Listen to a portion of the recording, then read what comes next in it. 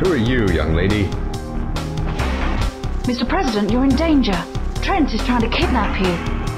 You can't make accusations like that without evidence. I assume that you have some? This is a recording of a meeting between Trent and the other conspirators. It seems overwhelming. I'm in your hands. What do we do now?